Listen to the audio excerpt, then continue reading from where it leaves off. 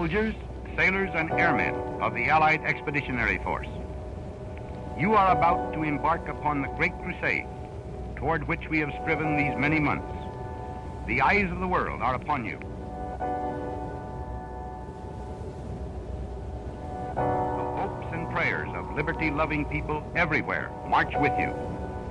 In company with our brave allies and brothers in arms on other fronts, you will bring about the destruction of the German war machine, the elimination of Nazi tyranny over the oppressed peoples of Europe, and security for ourselves in a free world.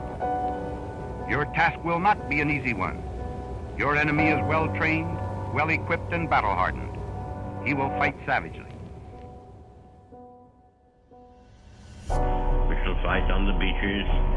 We shall fight on the landing grounds. We shall fight in the fields and in the streets. We shall fight in the hills. We shall never surrender.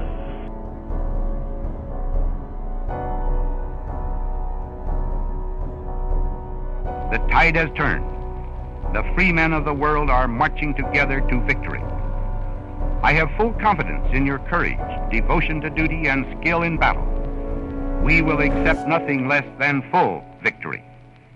Good luck.